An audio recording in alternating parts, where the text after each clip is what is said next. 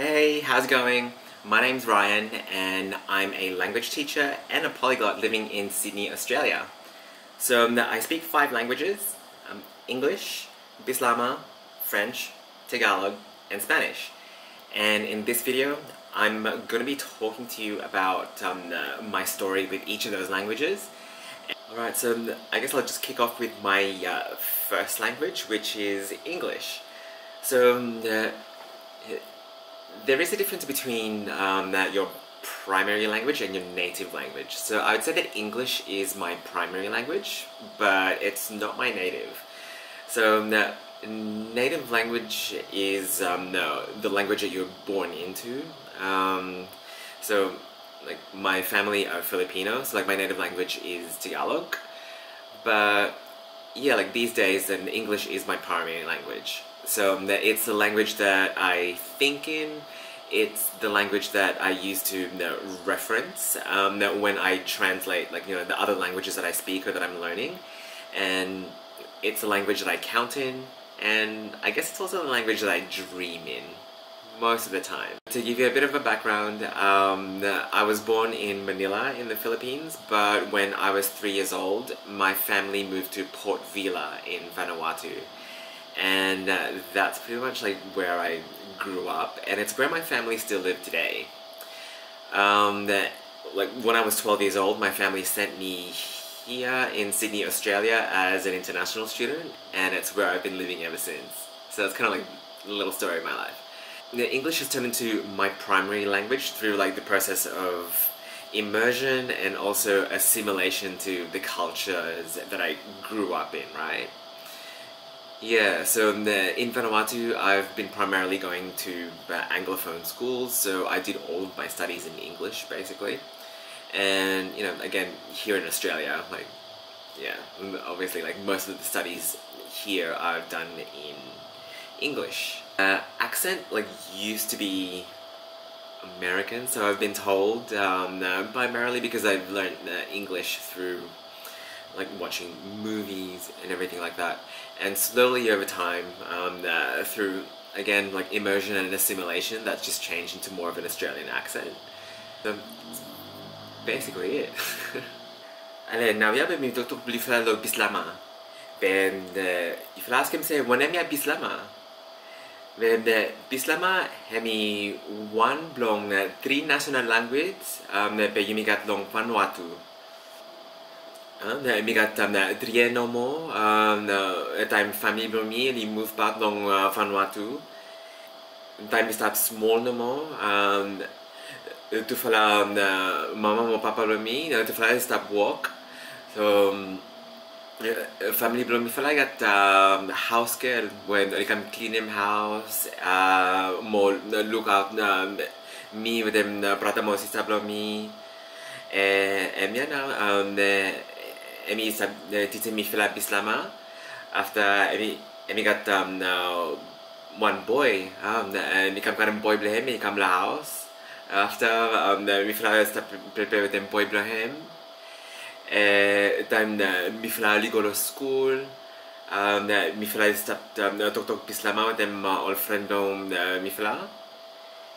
And time mi fila grow up. All newspaper from Vanuatu, you got article more news from three language, English, Bislama, more Franis, and all program on television too. All you got program on 3 language, so the English, Bislama, more Franis, all same. And now yeah, lo placer in Australia. Mr. Dr. Bislama with them sister blomi no mo. Time we go back from Vanuatu, mo go look family blomi. And yana we got chance from Dr. Bislama with them all family, all friend blomi. And yana. Et maintenant, je vous raconte mon histoire avec la langue de Molière, la langue française. En fait, la raison principale que je voulais l'apprendre, parce que oui, le français, ça fait partie de 3 langues nationales, ce qu'on a, Vanuatu.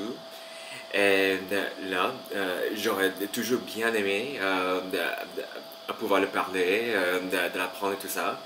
Mais puisque je suis allé toujours aux écoles anglophones, je fais toutes mes études en anglais. Et puis voilà quoi.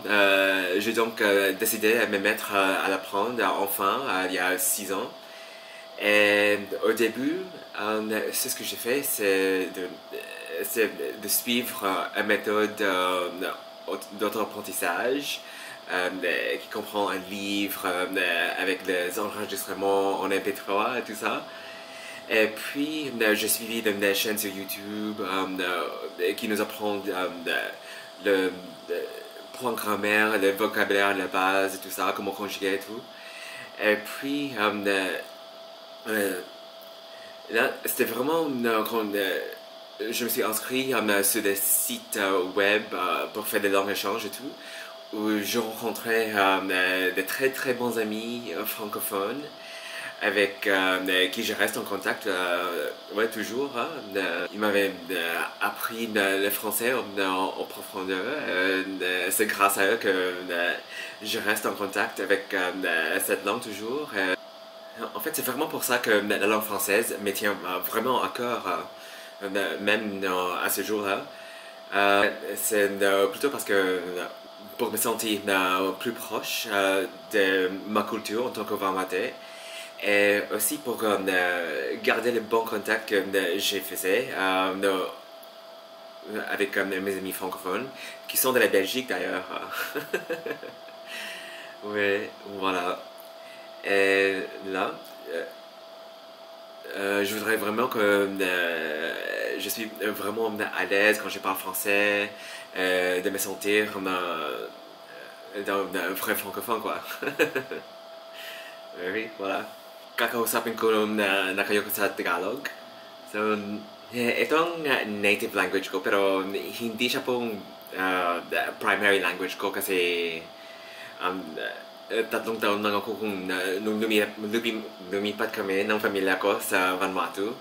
So, hindi na ako masyadong marunong magsalita, pero sige rin, nag-aaral pa rin ako ng Tagalog online, tapos nakakaintindi naman. And, hindi naman nahiya ako sa kultura ko, pero hindi naman ganyan na. Now, wala naman akong mga kaibigan o pamilya dito sa Australia na nakausap ng Tagalog. So, ito rin, nag-aaral pa rin ako ng Tagalog online. Tapos, nag-aaral pa rin ako ng maglutong Pilipino. So, mahirap magsalita ng Tagalog kasi yun, kung nagsasalita ako kasama ng pamilya ko, palagi naman akong tinatawanan. So, ayan, nag-aaral ako. Ito, ayan. Y ahora voy a intentar hablar con vosotros en español. Y ya, como podéis ver, es evidente que estoy aprendiendo el castellano del europeo. Pues, ya hace solamente 1 año y medio que estoy aprendiendo español, entonces estoy todavía nuevo a este idioma. Y de hecho empecé a aprenderlo seriamente porque fue gracias a mi tío. Ya tuve un tío que que vivió en Madrid antes de su muerto hace 1 año y medio también, entonces ya empecé a aprenderlo.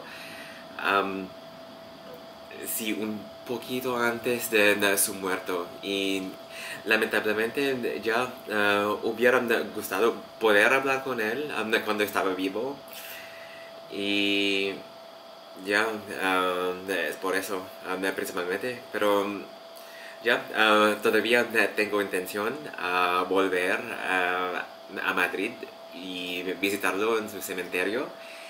Y También estoy aprendiendo otros dialectos o otras maneras de hablar español, porque ya me gustaría también ir a otros lugares hispanohablantes, ¿no? Y poder hablar español de toda manera de la gente y todo.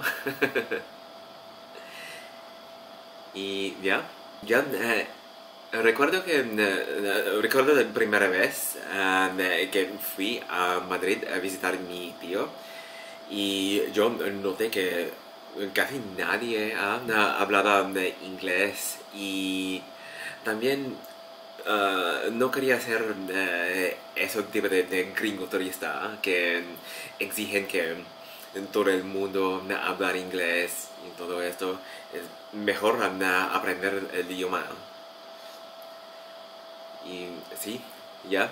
Es por eso que sigue aprendiendo español y ojalá que un día pronto pueda viajar y visitar muchos otros países hispanohablantes.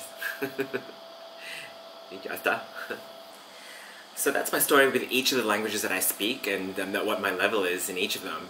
Languages are a beautiful thing, right? Like, you know, it brings the world closer together and it opens up a whole lot of opportunities for you, which is why I do what I do. So if you like what you heard in this video, click like and subscribe and, you know, share the video like to get the word out there. I'll also be doing more videos on how like I learn each of the languages that I learn and like the approach that I take, and also like offer any tips and tricks that have really helped me. I also teach English and Bislama on iTalki. And the links for my teaching profile will also be in the descriptions down below. So yeah, feel free to check it out and book a lesson in whatever language you want to learn. Okay, well that's it for me, guys. Take care, and I'll see you in the next video. Bye.